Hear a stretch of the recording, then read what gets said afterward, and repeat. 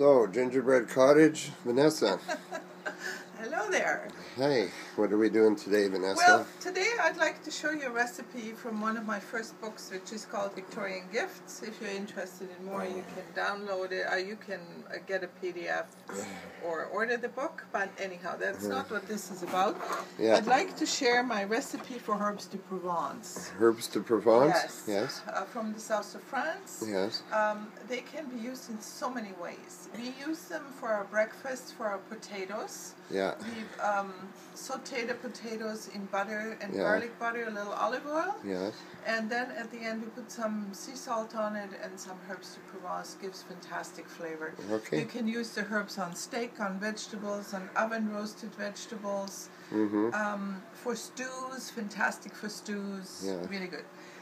You can hardly buy them in the store. You have to go to a specialty store, but it's so easy to make. You may as well. Okay. Right? Yeah. Okay. So all right, so you have the makings food here. Processor. Okay. Now, first of all, what is in here are fennel seeds as well. And the fennel seeds don't do so well in the food processor. So what I'm doing is, I'm going to put them into my coffee grinder. Coffee grinder, and it's about I use it as a spice grinder. I have half a cup. Yeah. But don't make it totally fine. Where do you get fennel seeds to start with? Okay. You can buy them in the store.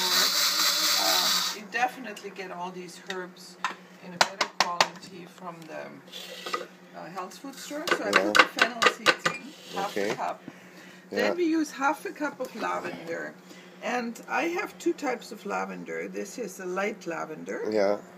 And this is about half a cup. Lavender is a very important ingredient in herbs de Provence. I use the light one for cooking. The dark one, the Hitcoat lavender, comes from English Gardens. That one is used for jellies. Okay. You know, but you can use it because you need the color. You need the color. Yeah. So we have half a cup of lavender, half a cup of fennel. Then we put 1 cup of oregano. Now, actually, I'm working here in parts. You can make parts too, which means you take 1 tablespoon instead of 1 cup, right? Yeah. So here, I have oregano. Just a moment, now I'm all confused. 1 cup, full cup. Okay. Put it in your food processor. You don't have to be, that dazzled. You're confused because you never really measure anything, do you? Well, I kind of do, yeah. You're just doing that for this, right? Well, this one actually I do measure. Basil, 1 cup. Yeah. Okay, and what you use, put it away. Rosemary, 1 cup. And this is fresh rosemary from the garden. You can see there are some stray leaves in here. We, of course, take those out. Put the rosemary back. So you dry that, or can that be dried? wet? Not fresh. No, you need dried. Okay, and what's this one? Marjoram. Marjoram. Okay. Is that just a spice that you have? Yeah. Yeah. Savory. Yeah. 1 cup. But you normally a house person, would they make this much? No, you don't have to make that much unless you want to make some for your friends as a nice gift. You know? Okay. Yeah. And it's a really good gift. Very at Christmas. nice gift, and I'll show you how to do it. Yeah. Here we have thyme, 1 cup. Okay. 2 cups. Okay. Over here. Now you put it on your food processor. Yeah. And you make it as fine as you want. I like to have it a little coarse. Okay. Because it shows the herbs. Yeah. It's a little more rustic. Okay. Yeah.